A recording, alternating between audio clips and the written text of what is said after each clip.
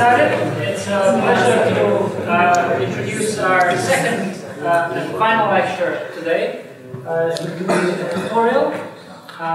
Amongst Leo's kind of many interests, they also strong interest in fluid dynamics and his ability to find key insights into problems. Leo made some significant insights into turbulence and very Bernard convection, and we thought it would be very nice to have this this area of interest to be represented in these lectures. And we were delighted that Detief agreed to this lecture on this topic. Detief joins us from the University of Twente in the Netherlands, where he runs a considerable effort in fluid dynamics that spans all the way from nano bubbles to fully developed turbulence of different kinds. He's received many awards over the years, including the Spinoza Prize in the Netherlands and the Bachelor Prize. He's an expert on all things fluid dynamics, but today has agreed to give an introduction to a topic that is close to some of Leo's work, which is turbulence, and we're delighted to have him here today.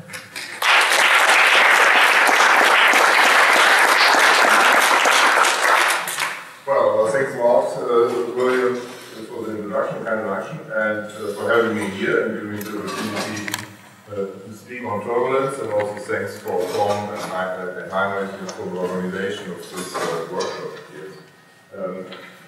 So, Bernard and Taylor turbulence.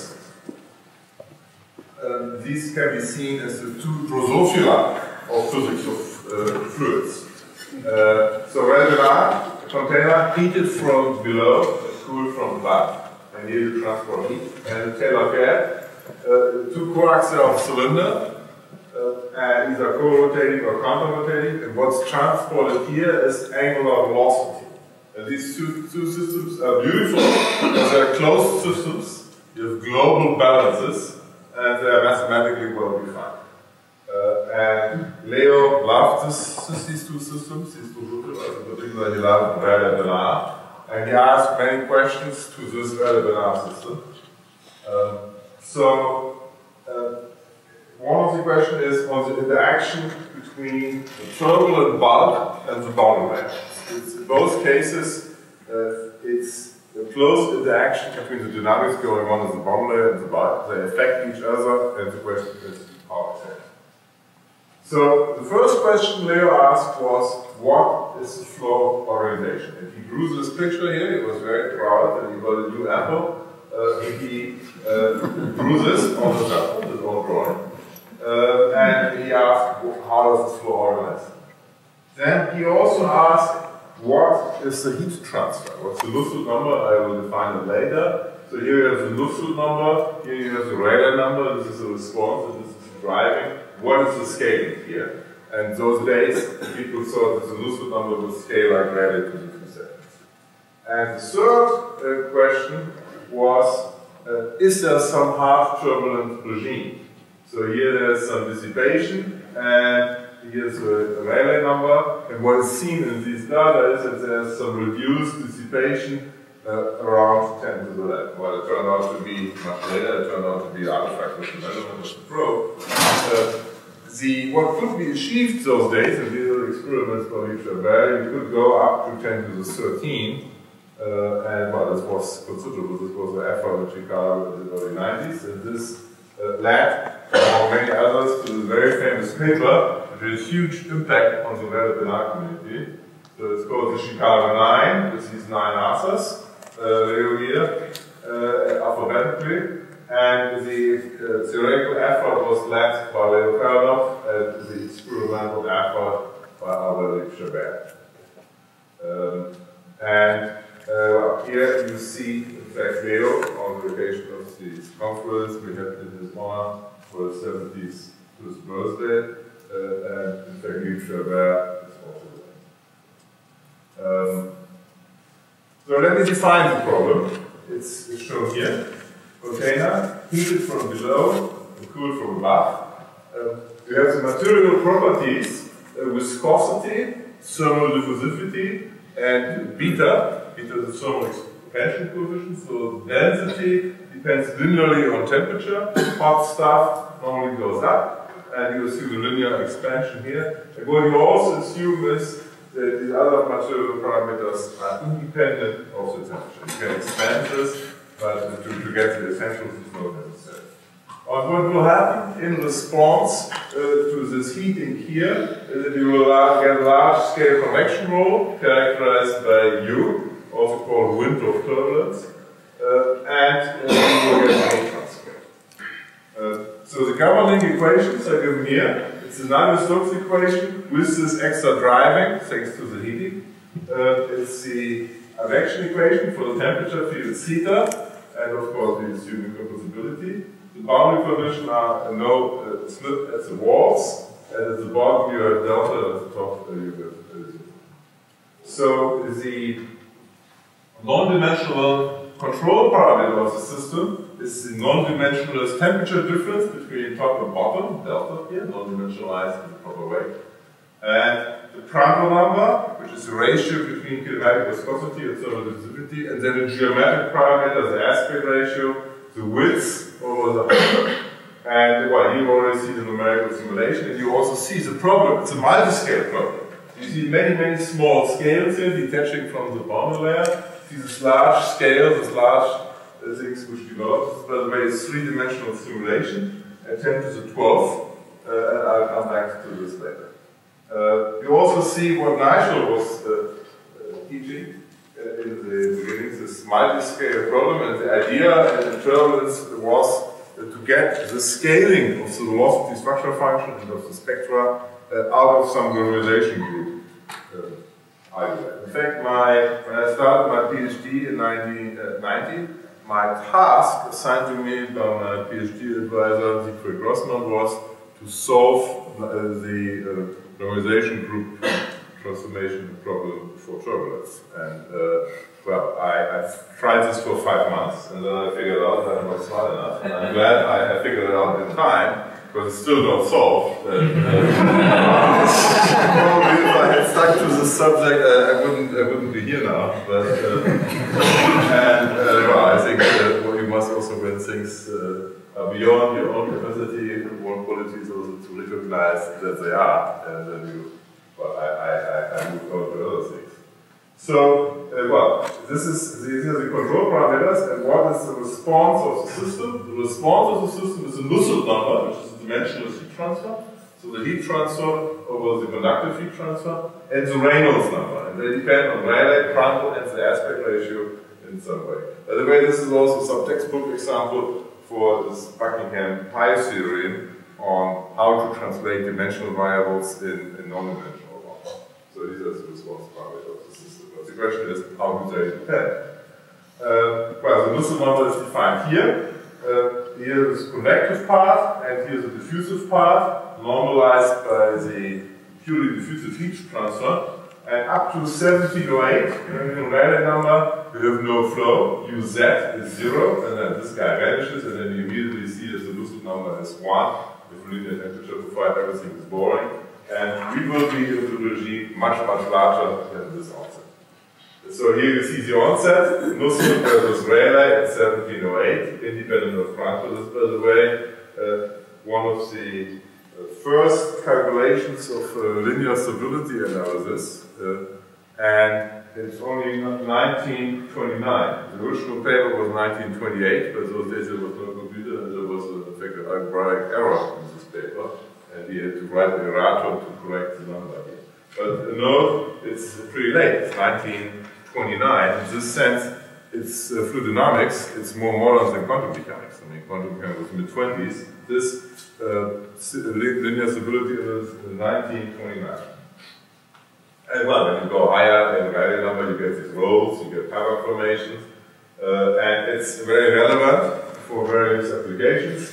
In the atmosphere here, in the ocean, in the mantle, and also in the core of the Earth. And there had a lot of collaborations also in astrophysics, here with Bob Rosmers and his group on heat transport. Also for the climate, is of course extremely relevant to understand the flow patterns and the heat transfer. For the reverse for the core in the Earth, there are reversals of the magnetic field, which are ascribed to reversals in the flow in the inner core of the Earth. And, well, you can't look there, but you try to look at some toy problem to understand the nature of these reversals, and this toy problem is valid enough, simplified system valid enough. I will go into this first, and to go to the essentials, I'll show you this two-dimensional simulation here. So heated from below, cooled from above, in this box. And what you see here is the flow is going around like this, like mad. But from time to time, you see a reversal, right now. And now it goes the other way around. So what's going on? Well, what's going on is that this corner flow is building up. So it's driven by these plumes, detaching plumes. It's a fat. You see it's growing, growing, growing as a function of time. It's fat, and at some point it's large enough that it can take over and has this reversal.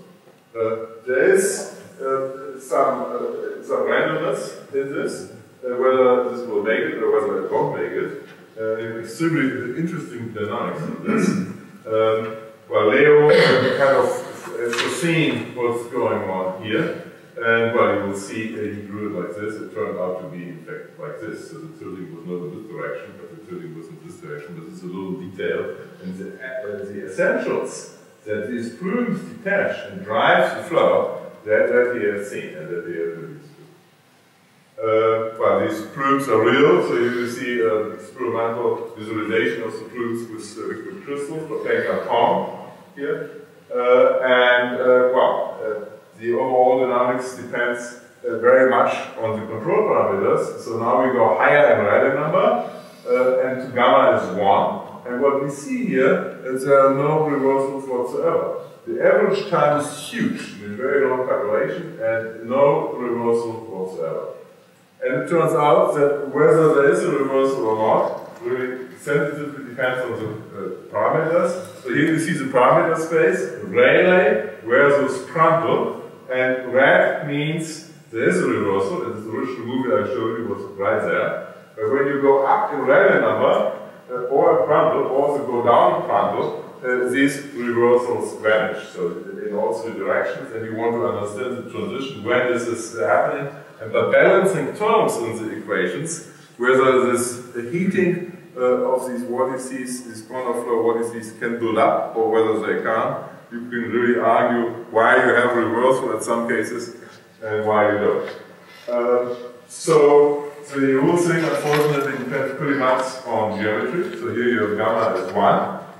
And when you go down to gamma as 0.85, the situation is very different again. Leo wouldn't have liked it, it's non-universal. I mean, it really depends on details of the interaction with the boundary layer, and it matters quite a bit what it is. Excuse me, in that phase diagram, is it 3-dimensional or 2-dimensional? That phase diagram is 2-dimensional for that phase there. And 3-dimensional is different again. Yeah. Well, here this is quasi 2-dimensional here, and well, here you see indeed that both in experiments by Cushing-Shah and this group, and also in this numerics, you find some reversals, and the statistics is interesting to analyze. But I mean, these are experiments which run in fact for weeks, and then you count very few reversals, these rare events, which determine the overall dynamics. We can also look into the case with rotation. So what we now add is rotation, and then we get other structures. So this large-scale convection wall breaks down, and you get these Ekman, so-called Ekman vortices, which leads to a shortcut in the production, a shortcut in the heat transfer. And well, I only show this to you that also 3-dimensional numerical calculations are possible. But let's first focus on the global scaling laws for Rayleigh. So I have shown this before, Nusselt versus Rayleigh number, and those days people thought there would be one scaling exponent. I mean, really from this knowledge of normalization group theory and phase transition, one universal exponent, this exponent gamma here. And when you look at the gammas, which were popular those days, you find basically everything in between 0.25 and 1/3, and depending on what liquid you would take, what quantum number regime, what random number regime, one or the other exponent would show up. These authors all had very strong views that their exponents would be right and universal. And well, in particular, this 2/7 was very popular here in Chicago. So there's a problem with the deep for work. There was also a problem in the scaling of the Nusselt number as function of the Prandtl number. So Schreiber and Fischer had suggested that Nusselt would scale like Prandtl to the -1/7. Well, Boris was also a postdoc here. Then Schioni and the group of Gilberto, they suggested, in the spirit of the Chicago model, developed by the Chicago 9, that Nusselt would go like Prandtl to the 2/7, but clearly not consistent with each other. If you look at data here for different liquids, you find that here something, the slope of Nusselt goes like Prandtl to the 0.13, but when you go to even higher Prandtl number liquids, you see that there is some saturation. But clearly there was a need to do some work. So here also for large Prandtl number there was some saturation, so you would like to understand this. And all this triggered us to do this unifying scaling theory for relevant convection, which started with this paper and was developed over the years. So the backbone of the theory is seen here. These are these two exact relations for the energy dissipation rate, epsilon u, defined here. It's in fact the volume and time average energy dissipation, and it scales with this relation. It's exact. You can derive it from the Boussinesq equation, and it's quite a remarkable relation because this is a volume average, whereas the Nusselt number, the heat flux, is the area average. And what's hidden behind this is basically Gaussian integral. You do Gauss integration and modify your volume integral to the surface integral, and then you get these heat fluxes. And I now let my students in the first year of turbulence class derive this relation. You can derive it with some instructions, in fact it's one page, and you get this relation. And the same holds for the second relation, epsilon theta, for what we call thermal dissipation, which is related with the heat flux too. So these are exact relations. The first time I saw them written down was in this paper here, but probably Boussinesq already knew them in the 19th century. So they're pretty deep, and so the depth is inherited from the depth of the Gauss theory. And the central idea of the theory now is to split these dissipation rates into a bulk contribution and into a boundary layer contribution. And then to really look at the dynamics and realize that the dynamics in the bulk and the dynamics in the boundary layer is different. And once you accept this, then pure scaling laws are gone. So here is the idea. You have the bulk and the boundary layer, and the total dissipation is distributed in the boundary layer part, the bulk part, same for the thermal part. What you can argue is that the plumes are detached boundary layer and will scale like the boundary layer. And when you now accept that the bulk physics is different from the boundary layer physics, then pure scaling laws are gone. So the immediate consequence of this. So let me show you this conceptually. Here I show you Rayleigh versus Prandtl, and I show you two lines. How I calculate these lines I will show you later, but these lines are the lines defined by the thermal dissipation being the same with the boundary layer and the bulk, and the same with the kinetic dissipation. And then you get four regimes. So in this regime here, both the thermal dissipation and the kinetic dissipation is dominated by the boundary layer contribution. So this is for small Reynolds number. Here, everything is dominated by this respective bulk contribution, and here the kinetic part is boundary layer dominated, and the thermal part is bulk dominated, and here it's vice versa. So that you get automatically, you don't get where these lines are, but that there are these four domains that you already get from these general considerations. The question is now how to get the scaling or the contributions from these four domains.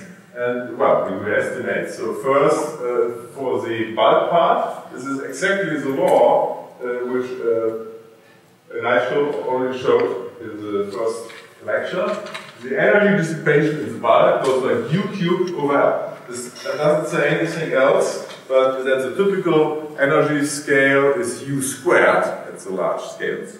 And the time scale is L over U. And putting this together, you get this expression here, and then you non-dimensionalize, you get that this goes like Reynolds cube. And the same for the thermal part, so the typical thermal energy goes like delta squared, and the time scale again L over U, and then the thermal dissipation rate must go like this. If you write it non-dimensional, you get this relation.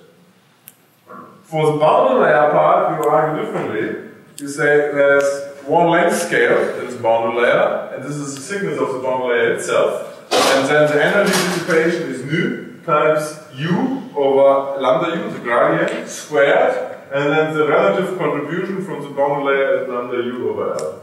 And the same for the thermal boundary layer. The typical thermal boundary layer thickness is lambda theta, the gradient is delta over lambda theta, and then you get this expression. Of course, you must know what are these boundary layers, how thick are these laminar type boundary layers, and that you know fortunately from the quantum boundary layer theory. So the kinetic boundary layer scales like 1 over Reynolds square root. And the thermal boundary layer is these two scaling laws. The Reynolds number with respect to Reynolds number is the same, with different Prandtl number dependence depending on whether the Prandtl number is large or whether it's small. And the reason that it scales differently is the following. Once you have a small Prandtl number, lambda u being much smaller than lambda theta, then you see the kinetic boundary layer is nested in the thermal one, and the typical velocity scale seen in the boundary layer, in the kinetic boundary layer, is u. When you go to very large Prandtl number, very viscous flow, then you get very thick kinematic boundary layer, lambda u, and the thermal boundary layer is nested into this kinematic boundary layer, and then what is seen in the thermal boundary layer is not u, but only a fraction of u, namely lambda theta over lambda u times lambda u, and that enters into this consideration. And well, then you get your phase diagram, and you get this additional line. Taking your phase diagram, you now split it into the upper part, and the lower part, and this line here, is the line where lambda u, the kinematic boundary layer, equals the thermal boundary layer. And so you model this transition in one or the other way. It doesn't matter too much how you model it, but clearly there must be such a transition. Well, there's yet another complication. It's a kind of trivial calculation. I said that the boundary layer, kinematic boundary layer, would go like length scale over square root of Reynolds. And that is the case, but if the Reynolds number goes to 0, the kinematic boundary layer can't go to infinity. There must be a cutoff, and the cutoff is the size of the system. The boundary layer can't be larger than the size of the system. And you model this in a similar way and put in an upper cutoff, and this is this line here, and then you get a regime up there, which is an infinite regime. And well, we are nearly there. So we take our two balance equations and put in these four terms. Contribution from the bulk, and contribution from the bulk, contribution from the boundary layer, and the same for the thermal dissipation part. You don't know the prefactors. There are these four prefactors, C1, C2, C3, and C4, and that you don't know, and that you adopt to the experimental data. I mean, basically, you only need 4 experimental data points.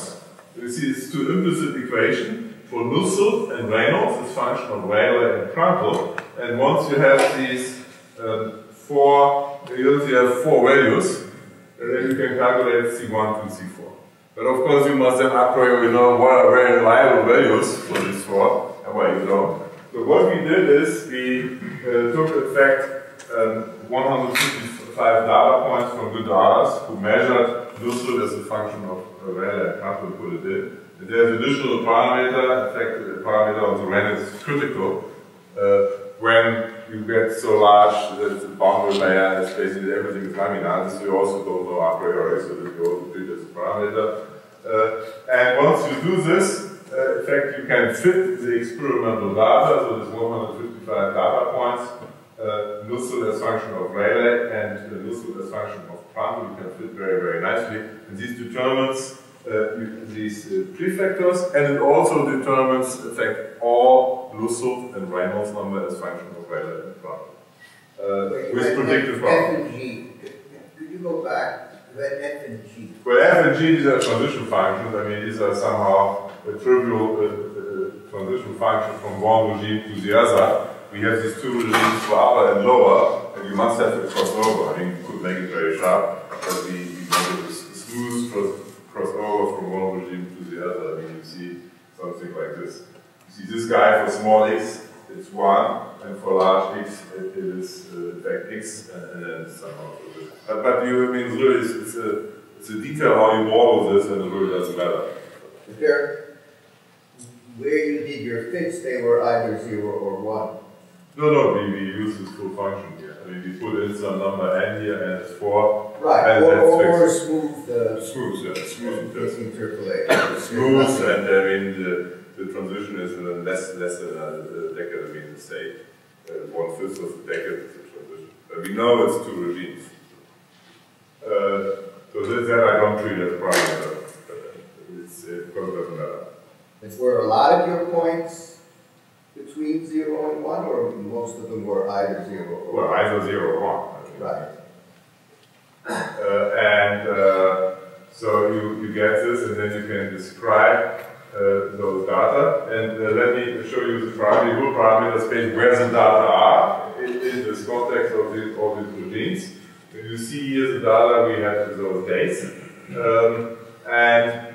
Well, what you will see, these blue data are the data points by Alas. Basically, we will only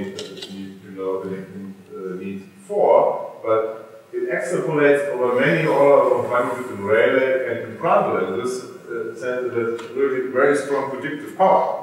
Because, well, we have Lohse theory right here with these 4 numbers, and then it really can predict up here and down there. So what is the result for Lohse as function of Rayleigh and Prandtl? Here's the result. So Lohse compensated with value to the 1/2, versus Rayleigh. You see, no scaling.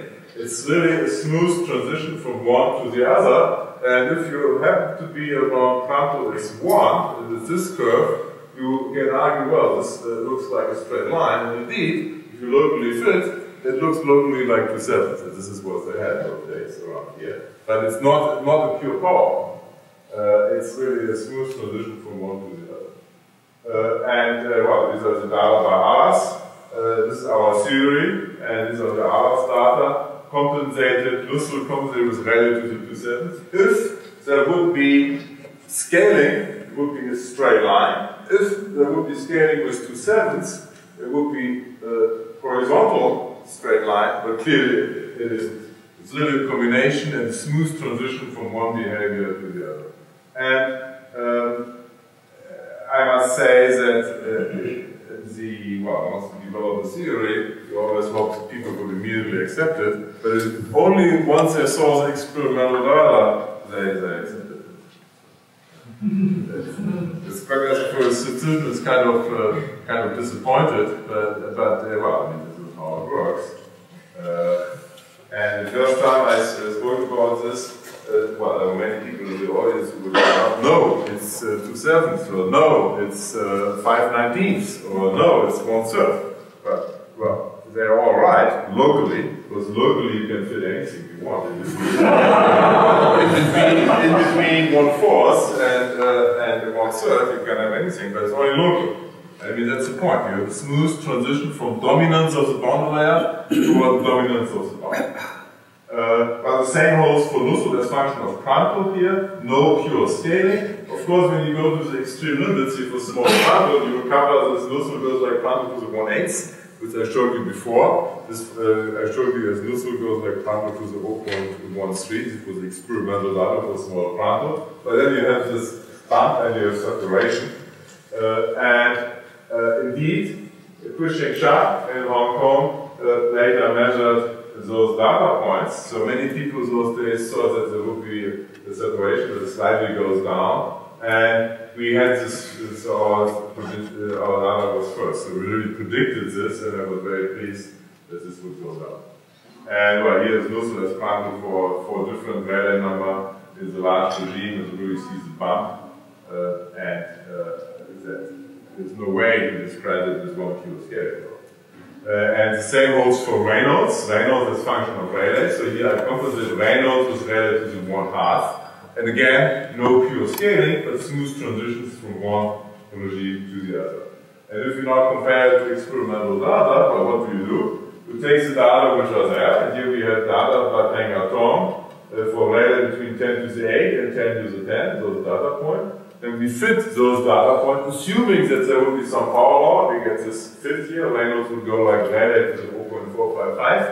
And then we take our theory and do the fit exactly the same regime, and then we get Reynolds goes like 0.447. I was very pleased to see this very, very quickly. So one crucial assumption in this theory is that the boundary layers are of the type frontal blazes, so laminar type boundary layers.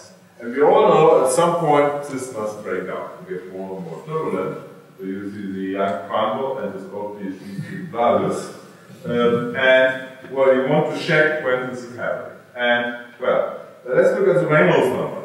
So I calculate the shear Reynolds number, which goes with the thickness of the boundary layer, and this is basically that the shear Reynolds number goes like a square root of the Reynolds number.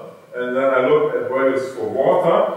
For water, the shear Reynolds number in fact is only 15 or 190. It's not so large. So people always say laminar turbulence, but for most lab experiments, it's not so turbulent. This is also what Leo told me from looking at the experiments by the it isn't so turbulent. And indeed, when you compare those values with the values where you have the transition, it's not so large. So clearly, below 10 to the 14, for frontal at around 4, you don't have transition to turbulence. And the transition to turbulence, well, it's not linear instability. In fact, this is non-linear, non-normal instability towards turbulence. And when you look at typical values where it happens, when you look at Landau-Lifshitz, you know well, shear Reynolds number around 400. So Landau-Lifshitz writes 420, so this is what we took. And we went in our phase diagram and looked when is the Reynolds number 420, it is along this line.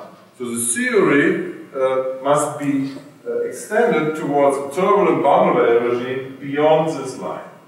So here, in fact, you have laminar type boundary layer and turbulent bulk, but here the boundary layer becomes turbulent. And within this theory we predict, so the theory, so to say, predicts its own end when it breaks down and when it needs extensions. And this turns out to be frontal as 1. You have around 10 to 14. You have to break down the theory and you must treat the boundary layer differently. Let's now look at the data points these days. Well, 2012. All these data points were added. And you see that indeed there are data points in this regime, and in particular those data points were Günther Ahlers, these pink data points. And they go well into this ultimate regime. But let's first look at this numerical data point here. I would like to discuss this data point. And this is this simulation which I showed you before. It's a three-dimensional simulation. The Rayleigh is 2 times 10 to the 12. It's done by Richard Stevens, a PhD student from our group. And it's really a major simulation. If you imagine that what they could reliably measure in Chicago in the early 90s, this was up to 10 to the 11. So this is already beyond. It's 3D and it is well resolved. And well, how is it done? It's huge simulation on this grid. It's it's 10 to the 7 CPU hours. It's 1,000 CPU years. Well, this was the fastest computer in the Netherlands, so it corresponds to 750 of this. The limiting thing is was the upscaling and the parallelization of the code. It must, of course, be parallelized. And the trick to achieve these large reference numbers was not to parallelize the thing layer by layer, but to really have a so-called pencil code where we parallelize things here. So in one core, you don't take the whole layer because it's already too large, but you put this in pencils, and these pencils communicate. So these grants for these kind of calculations, they come now in units of 100 million CPU hours, and it's really major effort, and it's only possible thanks to so-called praise grants which we have in Europe. I mean, in Europe, I think we can be pretty lucky to have this. In the US, the effort is kind of more localized, even from state to state, whereas in Europe put together all these capacities and we can calculate in machines in Italy, Germany, France, Switzerland, and do calculations of this type. We developed this code, and it's based on, this is by the way an effort led by Roberto Basico, who we collaborate, time difference code, a scheme which he developed, which can be extremely well parallelized, and to get help in parallelization, you also need experts from computer scientists to really make this parallel and extremely efficient. And Roberto did this with our PhD students, and it's open source, so you can go to the web page and you can download this and use it. It's a direct numerical simulation. No turbulence modeling whatsoever, same order final difference, and the most time goes into the pressure correction method. This is the Poisson solver. I mean, this is where the time in these numerical simulations is taken out. And we're going to do this code, we not only calculate thermal convection, but we also double diffusive convection and all the Taylor graph, and I come to this later. One extra requirement which was necessary here, in particular for large quantum numbers, is that the temperature field must live on a finer grid as compared to the velocity field. So when you look in detail here between the temperature field and the velocity field, you will realize that the temperature field is somehow rougher. There are more pronounced structures there, and this is very well known from turbulence.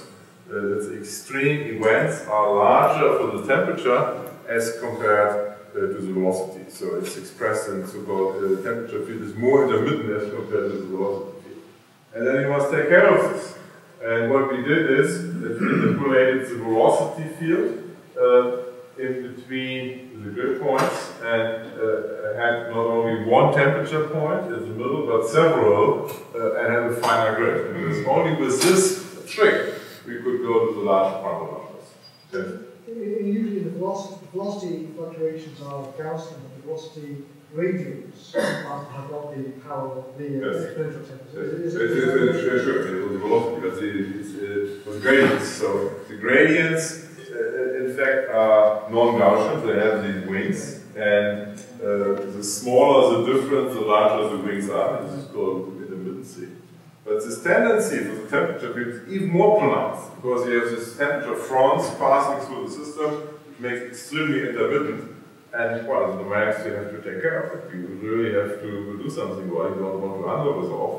And well, this is the trick, and with this we really can treat Schmidt numbers up to 1000. So the ratio between the two diffusivities, well, the concentration field and temperature field.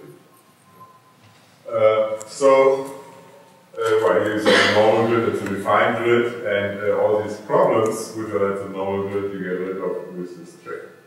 And well, here you see numerical simulations, and I show this because Leo also enjoys these numerical simulations quite a bit. I mean, this one, in fact, I could still show him in May last year when I was visiting, and he enjoys the numerical calculation quite a bit. And there was also many numerical efforts here with Dr. Kong, Bob Rosner, and Leo co-initiated quite a bit of this.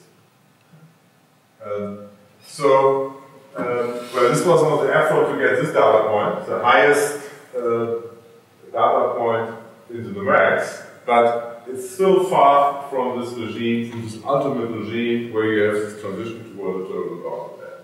And now I went in so much detail how to go further, and we just decided, by the way, to take yet another effort to go further. And for small aspect ratio, gamma is 0.23. We now think that we can go here just at this threshold, and we decided to address our 500 million CPU hours computer time, which we got to really get to this onset of this ultimate regime, to see the onset of the instability in the ultimate regime. But let's also go to the experimental effort to go to this ultimate regime. And these are the experiments by Günther Ahlers and Evan Bodenschatz in Göttingen. And it was huge. So they built on this trick in Chicago to use pressurized gases. So in Chicago, you have helium close to the critical point. With this, you have very low viscosity and thermal conductivity, and you can go up very high in Rayleigh number. And Günther carried on with this trick, and he went to SF6, pressurized SF6 under 20 bar. And with that, you also get very low viscosity and thermal conductivity. And the big advantage with SF6, in fact, is that you go along this line. So Plankton is constant. With helium, you always go up here, and in your experiment, the Plankton number is not constant. Right? You move up and you move up here, and to go along this line that is achieved with SF6. And the pressurize is here, it is a huge experiment here, and well, you see the scale here. And with that, they achieve those data points here. So here I show you data points. I won't address the red data points, which are the so-called Grenoble data. Nobody knows why they're going up here. I won't address this. I mean, the turbulence it used to be a big controversy. We now people live with it. I mean, some of these data are different. Nobody knows what's going on. I will focus on those data points for ours, here the new ones, and our theory is here. Those data, the black data points are numerical data points, this is our theory, and these are the data points by Dumella et al. From 2000, which show a larger scatter, but in principle the same trend, but they show so much scatter that they don't see the onset. But what Günther Ahlers did, which is extremely precise experiments, is that he really was so precise to see this transition. And if you really go into this extremely noisy data by Dumella et al., you see, but they may have found it already 10 years earlier, if they had measured precisely enough. Well, they didn't. So let's focus here on the experiments by Ahlers and Bodenschatz, and you see it goes on. So there is a transition towards something else to enhance heat transfer, and this transition is at 10 to the 14. This transition is also seen in other indicators, for example, the Reynolds number with different statistics. Well, yeah, probably differently. Lohse compensated versus Rayleigh, and you see it's getting steeper, and indeed it's the ultimate state of the very benign turbulence. This is when the laminar type boundary layer becomes turbulent because of strong enough shear. This transition is to be independent of the aspect ratio, and when you extrapolate here to the ultimate regime, you get a scaling of 0.38. And I'll come to this scaling law later, what it is. And I was very pleased to see this, also at this value, because in 2001, we had predicted that this transition should happen at 10 to the 14. And then 10 years later, in 2012, Ahlers measured indeed there is this transition here. It shows all characteristics of this breaking down of the laminar type boundary layer toward the turbulent boundary layer. So here I show you the largest numerical simulation just before the breakdown. Roberto Versico, my friend and colleague, he was already optimistic. He said he could see signatures to transition to the turbulent regime. This is just above the boundary layer. I think it's not there yet. The full-blown transition is only at 10 to the 14, but it shows rich structures, and also it shows what you can do with simulations of this type. What would it look like if it were there? Well, I mean, what were you looking for? Well, I share your concern. So, well, how would you see it in movies like this? I mean, you would, well, you would see some rougher dynamics. I will show you a tailor get in the second part of the lecture, where you see some transitions and where you see differences. But I share the concern that here you can't see any features of this transition. I mean, what you must do, you must measure profiles, and you must measure the heat flux, and this is how you can see it. And there you see changes. So, what's the scaling in this ultimate regime? Well, the turbulent boundary layer imply there are log corrections. And in fact, Kreichner, back in 1962, has already predicted how the turbulent, how this ultimate regime would look like. And what he argued is that Nusselt goes like value to the 1/2. This is dimensional analysis. When you assume that Nusselt is independent of viscosity and thermal conductivity, and you do dimensional analysis, you get value to the 1/2. But you get log corrections. And log corrections because of the logarithmic boundary layers. And in Kreiner's paper, he derived log corrections of this type. When you go in this regime around 10 to the 14, plot this and do a log fit, effectively, around this regime, it looks like 0.238. If you go larger, of course, this vanishes more and more, and then if you go to Rayleigh's 10 to the 40 or so, you are very close to 1/2. But it's very hard to approach. Well, this Kreichner paper is extremely hard to read, and when I was a PhD student, I always was ashamed that I didn't quite understand it. But later, both Leo Karanov and Siegfried Rossmann, my PhD advisor, both at some point also asked me, did you ever understand this paper? And they didn't know, and they both said they also didn't understand it. So I was very relieved by that. Did you ever ask Kreichner? Huh? Did you ever ask Kreichner if he understood it? Did you ever ask Bob Kreichner if he understood it? I did not know this, no. But I'm sure he did. But well, there's a problem with this paper, as you will see later. Anyhow, so we derive it differently. And we find a slightly different result, which effectively leads to the same scaling with respect to Nusselt as function of rate. And this I understand, and well, this gives the same result with respect to Nusselt, but this is 0.38. Both mean value to the 1/2 times log corrections. And when you look into this, indeed, you have this transition regime, and this ultimate regime, and there you have the scaling equation. But what is the corresponding scaling with respect to the Reynolds number? So the Kreichner theory for Nusselt and our theory, they say the same. For Reynolds number, Kreichner also predicted some log corrections here. Whereas in our theory, miraculously, these log corrections somehow cancel out, and for Reynolds, we get a pure value to the 1/2. And well, what of these is correct, if any?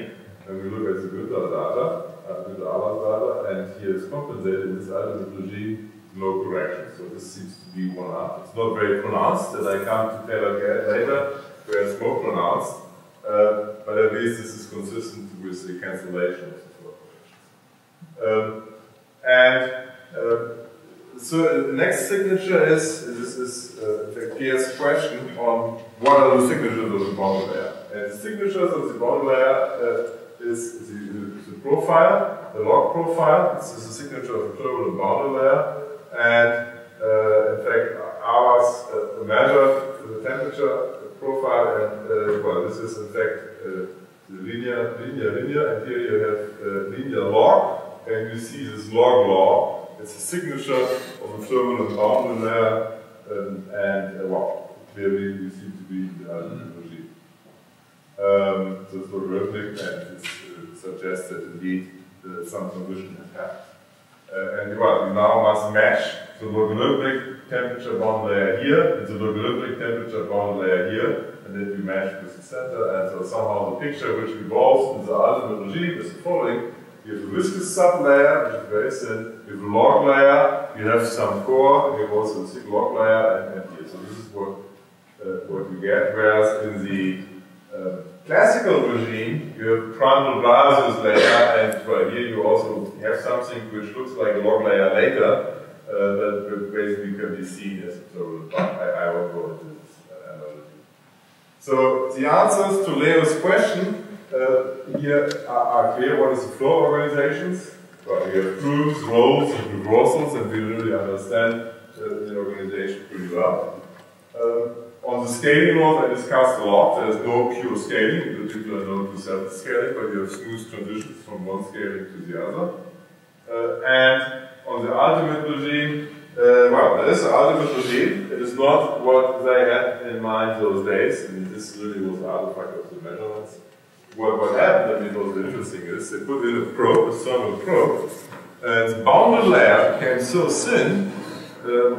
This boundary layer around this probe became so thick because the probe was so thin that there was thermal diffusion to the boundary layer, and basically they had a low pass filter. So the fluctuations were so quickly in the turbulent bulk that the probe was too slow, or the boundary layer around this probe was too slow to respond to this. And this led to this transition. But indeed, at much higher wave Rayleigh numbers, there is an ultimate regime. So Leo had envisioned this ultimate regime, so asked for questions, and indeed it's there and it was found experimentally by others in 2012.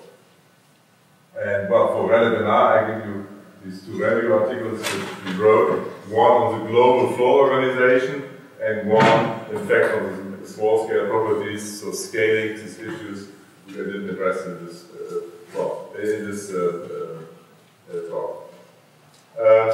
I also wanted to save some time for Taylor Gatt, the other Drosophila of physics of fluids and turbulence. And in fact, these two systems have been called twins of turbulent research by Fritz Busse on the occasion of the publication of the ultimate regime, both the experimental ultimate regime in Rayleigh and the ultimate regime in Taylor Gatt, and I will now come to this paper.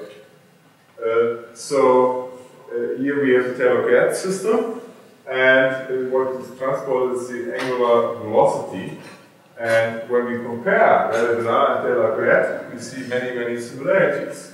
So in Rayleigh you get this temperature profile, and you get this wind, which smoothes out this temperature profile, and you get the thermal boundary layer and kinetic boundary layer. In Taylor Gatt, you have kind of the same. What's transported here is the angular velocity. You also get a profile now of omega, and you get vorticity boundary layers and you get kinetic boundary layers. And when you work this out quantitatively here in Rayleigh and Taylor Gatt, you see you have to conserve heat flux. In Taylor Gatt, you have to conserve angular velocity flux, exact relation. For this, you define what we call a Lohse number, so the flux over the laminar flux. The driving here was a Rayleigh number, here the driving is the Taylor number. You get this exact relation here you also get an exact relation. What you have to do here to get this exact relation, you have to subtract the kinematic dissipation for the laminar case. Here, for the laminar case, so to say, was the case where nothing was moving and then there is no extra dissipation. So here you have to subtract 0. But in the laminar case, there is some flow, and then you have to subtract. But once you do this, you also get this exact relation here between the dissipation and Lohse and Taylor. What's the Prandtl here is a geometric parameter here. We call it geometric Prandtl number, and it is given by eta, and eta is a ratio between the inner and the outer cylinder. So it's a geometric quantity, which you can also say. And here you have the scaling Lohse goes like Rayleigh to the beta, and now you have the scaling Lohse omega goes like Taylor to the beta. But otherwise there is mathematical analogy between these two systems. And, well, there were no experiments for Taylor Gatt, or not many experiments for Taylor Gatt, and we really wanted to see what's going on. And we built this, what we call a turbulent Taylor Gatt machine. So the parameter space is the inner cylinder, outer cylinder, and the radius ratio eta. It's a huge parameter space. And people had looked into this before, but only in the laminar regime. So look at the numbers. Reynolds number 1000, and here up to 2000, here up to 4000. And I sweetly looked into this, finding an extremely complicated regime, wavy outflow, twist, Taylor vortex, wavy vortex flow, modulated waves, so extremely complicated. And we wanted to go much beyond. We wanted to go to the turbulent regime, 10 to the 6. And then this regime is here. And so what's going on? And there was not so much. Here you see the experimental explored regime in 2010. There were some experiments without other rotation. Those. Here you have co-rotation and you have counter-rotation. The only experiments with co- and counter-rotation were done by Wendt, 1933. Wendt is yet another PhD student from Planto, like Nusselt, like Blasius, like Kohlhaus, they're all PhD students from Planto. And Wendt measured those data points here, and we thought with all this new terminology we could do better than Wendt and fill this parameter space. I will show this in a second how this now looks like. So here's our machine, turbulent Taylor graph. You will see it's rotating, and it's a pretty violent machine. So altogether 111 liters of water, and the turbulence is so strong that the heating of the liquid is 1 Kelvin per minute. So we must also cool. And we need a 20 kilowatt cooling, so we must pay electricity bill twice. Once to fry and then a second to cool it down. It's really a major setup. Inner cylinder up to 10 hertz, outer cylinder up to 20 hertz, and we achieve here a few 10 to the 6. And what we measure as torque, we measure it only as a little to avoid edge effects. And this is how the particle space looks like now. So it's really filled. It's not only filled with experimental data up here, but also filled with many numerical data. And I will also show this a little bit, how this was filled with life. So many people jump onto this, and we now have a very reasonable understanding on Taylor turbulence. So here is the phase space of inner and outer Reynolds numbers. So here only inner cylinder rotation, and here co-rotation, here counter-rotation. And what are the control parameters? Well, rather than Reynolds inner and Reynolds outer, we go to Taylor and A. A is the ratio between the angular velocities, and these will be the control parameters for the time being. And when we look at our measurements, Nusselt versus Taylor and versus A, you see Nusselt is 1,000. This is much larger than we got for the Nusselt in the Radar case. So in some sense you already see here that it is more turbulent. And this is also confirmed by this movie, by this plot. So what I show you, with this PIV, I show you the convective angular velocity flux. This is color, this is Nusselt omega, locally. You see a huge fluctuations. When we go and average, we get this statistics. From this, you even could judge whether the flux goes from inner to outer or from outer to inner. So large are the fluctuations. I mean, the flux turns out to be 325, but look at the fluctuation, 100,000 and minus 100,000. This is what Nigel mentioned before on these huge fluctuations they would exist in turbulence. But let's focus on the scaling laws first, and in particular on the scaling as function of Taylor, because this is analog to the scaling as function of rate. In particular, let's focus on the ultimate regime, which in Taylor graph is much easier to achieve. Ultimate Taylor graph turbulence. And what you see is you indeed get scaled for various A, or very close to the 0.38. We go a little bit higher a little bit more beyond the onset of the ultimate regime, so the exponent is a little bit higher, approaching this 1/2. Here we measure Taylor as 0.39, well, we compensate, you see very nice scaling for this ultimate regime, and the exponent for all A is around 0.38. So it's really this ultimate regime. What about now the shear Reynolds number scaling? I showed you this tiny regime of the shear Reynolds number scaling for Rayleigh Denard, but here for the Taylor crack case it's much more pronounced. So how to calculate this? So we calculate out this boundary layer thickness, and you realize that the corrections from this wind are very small, and when you do all this, you get these data. Shear Reynolds number versus Taylor number. and you see you're beyond this 400. I showed you the onset would be around, say, 200 or 400, and now with our experimental data, we are all beyond. So we are in the ultimate regime. It drives so strongly. In Sweeney, at onset, clearly it wasn't in the ultimate regime, but with the strong mechanical driving, we are in the ultimate regime. We are up here, and the exponent, in fact, is 1/2. It's the boundary layer that's going becoming turbulent, yes. Well, I mean, here, this regime this is when the laminar type boundary layer becomes turbulent, because it's so strongly sheared. On both cylinders in this case, yes. Both cylinders, in both cylinders it becomes turbulent, and then these features of this laminar boundary layer, so these characteristics of quantum Blasius, boundary layer thickness goes like L over square root of Reynolds. This breaks down, and you get these log corrections. And this already here happens at around 2 times 10 to the 8. There you see this transition. And beyond, you get, in fact, the ultimate state. And in the ultimate, here you see this transition.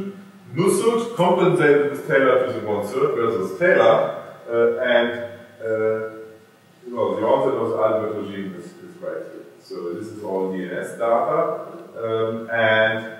well, this is experimental data in the ultimate regime, and you see the Nusselt number goes up because there's better transport through a turbulent boundary. So you have a sharp transition towards dynamics, so rather than a static solution down here for very low Rayleigh number, you get some dynamics, you get all this regime by Harry Sweeney, but this ultimate regime you get here, this transition to the ultimate regime around 2 times 10 to the 8. What we had in Rayleigh-Benard at 10 to the 14, here we already get much earlier, which the engineers told me, well, it's clear, we all know mechanical driving is so more efficient as compared to thermal driving, and yes, we get it much earlier. Also, when you look at these balances and also on absolute numbers of Nusselt number, this mechanical driving is simply more efficient, and we are immediately in the ultimate regime. So we have this transition from the ultimate regime, from the laminar quantum Blasius type boundary layer to the turbulent quantum von Karman type boundary layer. So here, von Karman and Pranto, this is associated with the log layer. So what's the corresponding scaling in this ultimate regime for the Reynolds number? And well, I remind you of the scaling controversy here between our theory and Kreiner. And Kreiner suggested log corrections.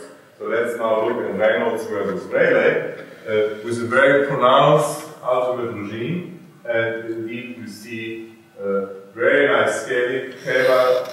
Reynolds goes like Taylor to the 0.495 plus minus 0.01. So clearly consistent with this 1/2 without any log corrections. So let's show also this log profile in the velocity. So this is a numerical simulation, and these are experiments, and here you see the log profile very nicely pronounced. This is the famous von Karman flaw with the von Karman constant. I won't go into this. This is turbulence. The signature of the turbulent boundary layer. This is the so-called von Karman constant. But what you see is that it is approached here. This curve, and it also works for the outer cylinder. So really, we have a turbulent boundary layer with a log profile. So here we have the region, we have a core, we have a log layer here, and we have a log layer here, and with the sublayer here. Well, how do the corresponding flow patterns look like? For that, we need numerical simulations. To do this, we use our code again, but we do it in an intelligent way. So here is another Stokes equation. We go from the lab frame, we go to the rotating frame. And with the rotating frame, you are co-rotating with the outer cylinder, and after this transformation, you get, in fact, an extra force, body force, Coriolis force, and this is this force. And when you then rewrite your Navier-Stokes equation, you naturally see that the control parameter is shear Reynolds number and the inverse Rossby number. This is this guy. It automatically shows up in front of the Coriolis force. Why Rossby number is Rossby to the minus 1? Well, they should have defined it the other way around. So the control parameter is Rossby to the minus 1, well, the larger Rossby to the minus 1, the stronger you rotate. I think it would have been much more natural to call Rossby to the minus 1 Rossby, but that is how it is. And the second control parameter, I leave the Taylor number. So Taylor number basically is shear Reynolds number squared. And so rather than these control parameters, I now have these control parameters here, Rossby to the minus 1, where is Taylor, and this is what we explore numerically thanks to this brace project. On this line, there is no outer cylinder rotation. Also on this line, we explore this full parameter space. And first, we go to the situation where the outer cylinder is fixed, and we increase the inner cylinder rotation in this direction, and we see these instabilities. So we go along this line, and what we see here is the boundary layer of laminar type. So right here, not much going on, there is plume detachment, but when we go higher in Taylor number, we get the turbulent features here. So you see there's much more life in there. But to judge in what regime it is, you really must look into these profiles and into the statistics. But well, I mean, at least here you get an idea that there's a different regime as compared to the other regime. This is already the other regime.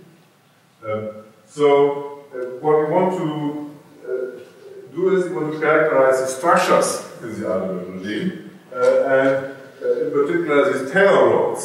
So the general intuition is that all these structures would break down. So the more turbulent you become, so more these structures break down. And when you look at changes in the axial velocity over the axis, indeed you see that these changes get less with increasing Taylor number. For this case of only inner cylinder rotation. So the large-scale structures become less beyond this transition. Well, what you have the boundary layers, they are of a log profile as I showed you before. But how do these transitions change with the outer cylinder now rotating? What you would expect, so we now not only go along this line, but we go all over. So what we would expect is when we have co-rotation, we would have flow stabilization, because once you're in a situation where the inner cylinder is at rest and the outer is rotating, it's a stable situation, and outer cylinder rotation, co-rotation should stabilize. What you also expect is that if you have weak counter-rotation, then you would have enhanced turbulence because the shear is stronger. And what you also expect is when you have very strong counter-rotation, then you're in a similar situation as there, then you stabilize because everything is stabilized from the outer cylinder rotation. So let's see what's going on. Well, first of the global flow properties, Nussel, omega versus Taylor. For all cases you get this 0.38 here, so not much of a change. But now we look at the amplitude with respect to the scaling. So we scale out this Taylor to the 0.39 and look at the amplitude, and indeed we get optimal turbulence, so the best transportation for slight counter-rotation. At 1 over rho speed is minus 0.22. Here there's optimum transport properties. So according to this expectation, the best turbulence, best transport property when you slightly counter-rotate. Well, how's the flow organization? So you want to correlate this local flow organization with these global transport properties. And what's striking is that here, with the case where you have slight counter-rotation at the optimum, the omega, the angular velocity, has a flat profile. And what does it mean? A flat profile means that plumes and structures which detach from the boundary layer, they enter the bulk with some lower energy when there's a gradient here. In contrast, when you have a flat bulk, plumes enter the bulk with more energy. They drive the flow in a stronger way. So the local flow organization, the omega profiles here you see various cases in one over row speed. So three main cases. Co-rotation, row speed is 0.2. The center, there is good Q mixing and therefore you still have some gradient. Then the optimal case is the blue case where you're straight. And when you start to stabilize the flow from outer cylinder rotation, then in fact you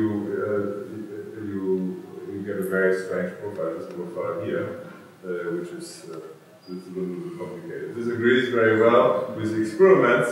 Here, by the way, you're very strong dependent on Z, and you can only measure at certain sets. So, but otherwise, this is confirmed between the numerics and the experiments. And well, how does it look like? Here you see the local flow organization. For the co-rotation, it looks very boring. But for the maximum counter-rotation, you see this very pronounced structure in vertical direction. So you see these Taylor rolls. So these rolls mean that there's more convective transport. And we find also in other cases, when we change other parameters, that there's always enhanced transport once you have these rolls. And this is very surprising because you would assume when you increase the Taylor number more and more, this structure would vanish. And indeed, once you have only inner cylinder rotation, this is the case.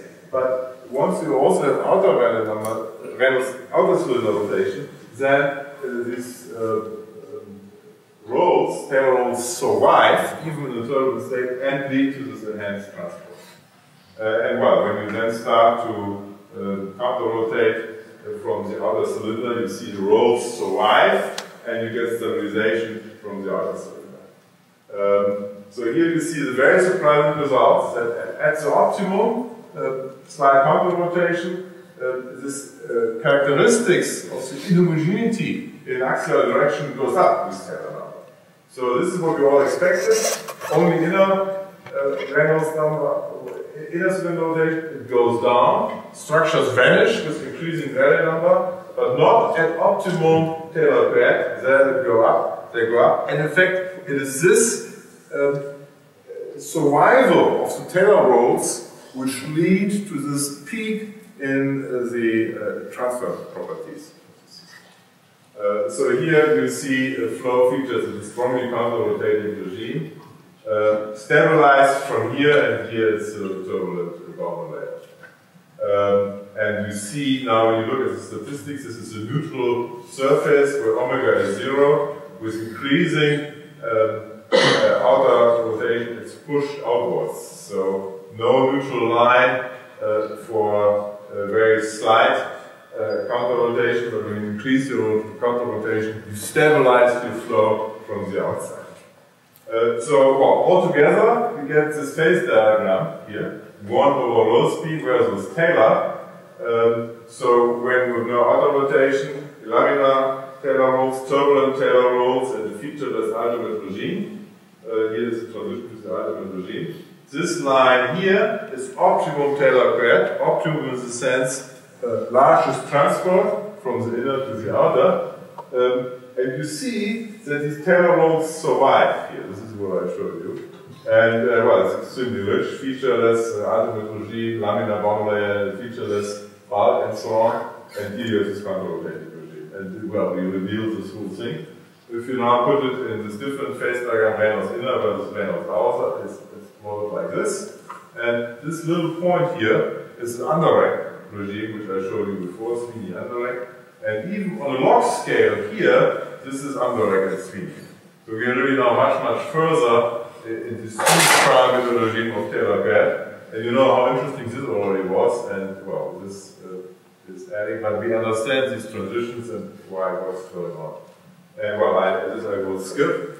Now I show you how things depend on ether, so I know that Nigel is particularly interested in this ether dependence, but I was also particularly interested in the last part of your talk, which you skip too, and I will do the same to you. So I will skip this.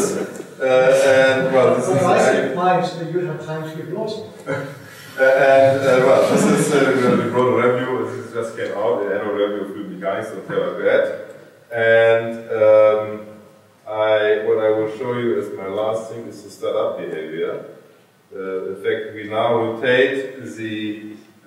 inner cylinder and experiment in the numerics, and you see how all these proofs vanish. So this movie I also could still show Leo, and I asked him whether it would be Rayleigh-Benard or Taylor-Gatt, because the Rayleigh-Benard would look like the same. If you start to heat your lower plate, it starts. So, but this is Taylor-Gatt. The gravity, in fact, goes in this direction. Here is the axis, and we start to rotate and see how all these proofs develop. And well, I showed you mathematically, it's the same. It's the same equations. And in fact, you could view Taylor-Gatt turbulence as non-luminous Rayleigh-Benard because of the slight asymmetry between the inner and the outer cylinder. And with this, I would like to end and leave room for questions.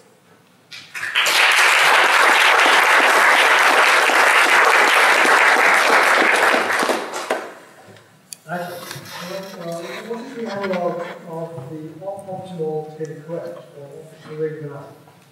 So what is optimal Rayleigh-Benard? Well, this is a puzzle number dependent. Right? I mean, you could play and look when it's optimal with some puzzle. And what is the winning schedule interpretation in terms of flow structures or anything like that? Do you have for this optimal state? Or is it just? Well, I mean, also with the final number, you also get, some cases you get win, and then you have really pronounced heat transfer. And when then you have more the finger regime, this is for large part number, where the heat transfer in general is less. The wind helps. In Taylor-Gatt, it helps a lot, and also in Rayleigh-Benard, it helps a lot to have large Lohse number. But the absolute numbers of Lohse again in Taylor-Gatt are much higher. Because of more efficient.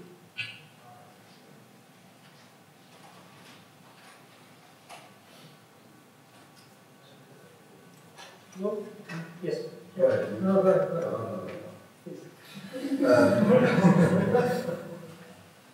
What about geometry, geometric dependence? For Taylor-Gatt or Rayleigh-Benard? Well, I guess both. In Taylor-Gatt, it's the radius ratio. Yes.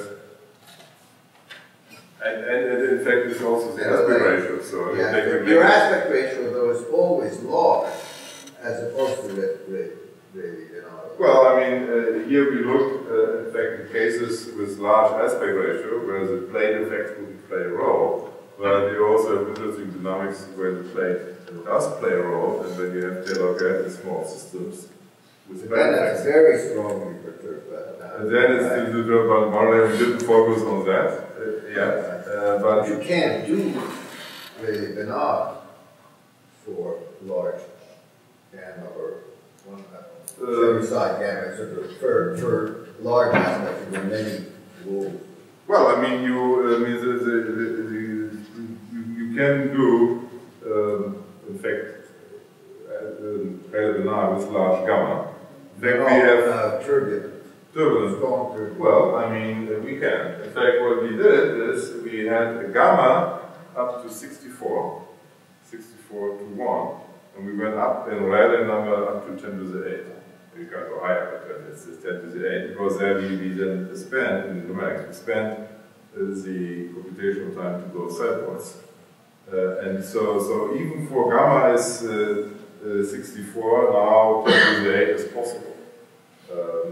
To see a separation. Like this is in line with the research we are doing now. The question is, when do you get saturation? So what typical structures would show up?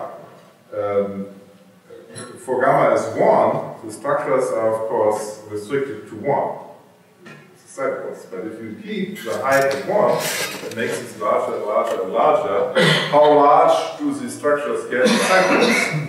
When you look at the spectrum, when do you get saturation?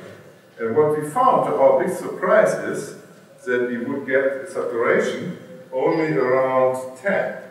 So we would still have an involvement of the spectra when we go larger and larger, only from 10 on it's saturation. Then we went up to 64 to make sure that nothing else would happen. But we get structures in lateral direction which are in length in terms of this height, 10. I mean, very, very large, which was a big surprise for me. I really hadn't expected that.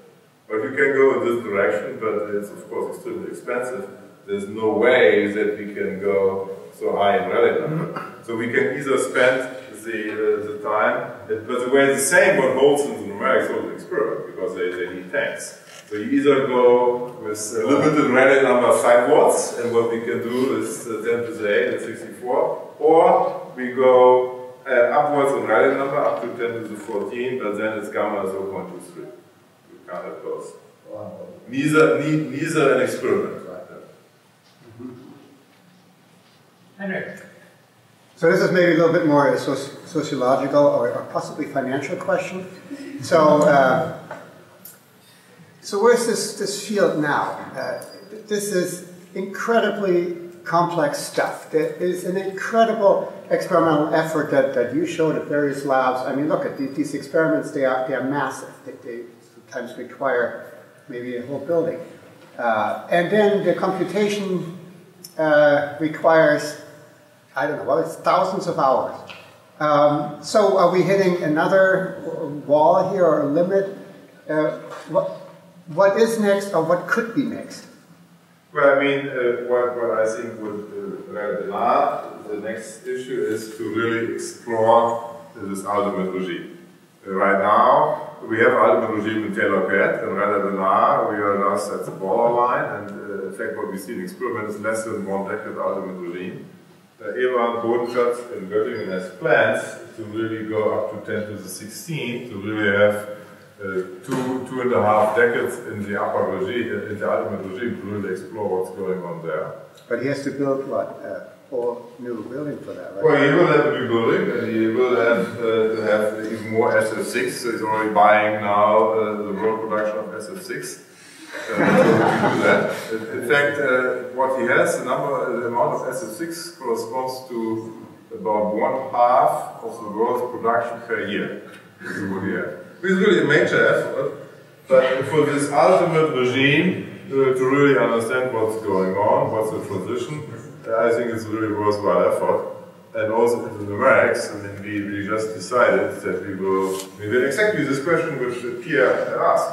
Where do we invest our CPU hours? Do we go this way or do we go up? And we, just in discussion with experimentalists, basically with Günther others, we decided to go small gamma, large aspect ratio to have a little bit of the ultimate regime to really understand the nature of the transition.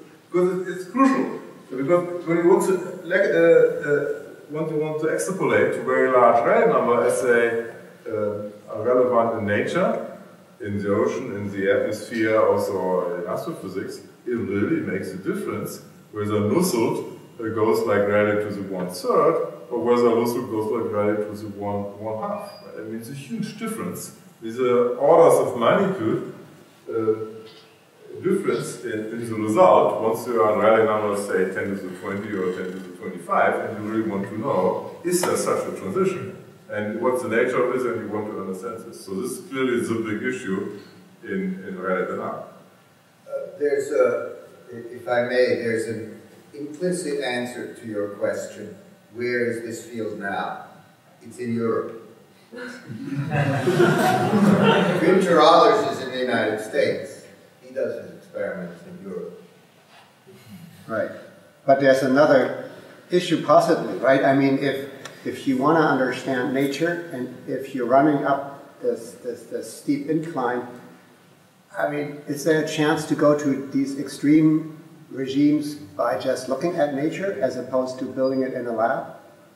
I mean, look, I'm a little bit, pushing you there because, maybe in high energy physics too, you just, if you really want high energies, you find them, and they're out there, right? Many of these issues are in astrophysics, and doing measurements there is difficult. In the atmosphere, it's simply not controlled. You must really have different probes, you have this geometry dependence, and you must have controlled experiments. And, in Göttingen, Günther, he built this wonderful experiment together with Eva Bodenschatz, and it's a wonderful effort. Field measurements can't go there. Also, you don't have constant driving conditions. I mean, this is massive also with respect to isolation. So heat isolation, what's going on there? You must have probes, you get a huge amount of data, and it's really non-trivial in many ways. I mean, one other thing what we address is roughness. So to go a little bit lower in Rayleigh number for the ultimate transition, we put in some roughness. So how does roughness change the structure? What is shear doing? So what we are doing is that we apply some shear in horizontal direction to trigger the onset of this ultimate relief. I mean, transitions are always very, very crucial in fluid dynamics. So, and here you have this very special transition towards this ultimate regime, which really totally changes the transport properties, if you want to understand it. And this will clearly, I mean, Eberhard says that this, at the ICTA meeting in Montreal, he gave a talk that this is what he wants to devote the rest of his life to this ultimate regime in Rayleigh. This is Eberhard's answer on that.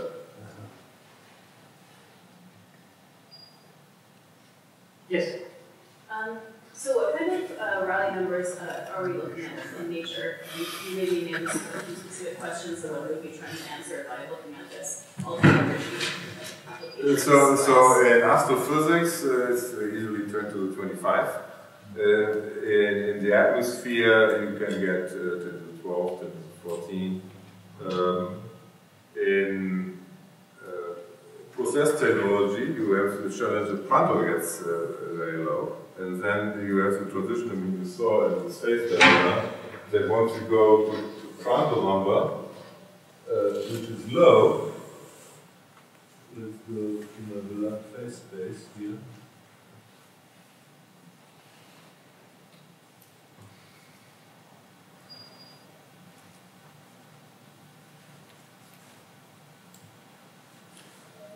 So what you see is that for low Prandtl number, right here, and liquid metal has a Prandtl number around 0.01 down here, the onset is already earlier. And I mean, there are, in fact, for people in the steel cooking industry, they also have heat transfer, they want to cool it down, and well, they can get in this regime here. So this is then the challenge is low Prandtl number. The high Prandtl number is also a challenge. You go to glycerol also. And the outer core of the Earth is known to be a very large Prandtl number. In fact, this is Prandtl going to infinity, because it's so viscous as magma. And there are Rayleigh numbers, typical Rayleigh numbers are also about 10 to the 17, something like this. In the Earth's core, there's also liquid metal. There are also Rayleigh number, Prandtl number is 0.02, and Rayleigh number, a lot of people don't know. Various speculations between also around 10 to 14, but even higher. So the people really don't know. We have time for one last question before this. Okay, so this might be the other question. Anyway, so you said that when solving numerically, the most expensive part is solving for the threshold.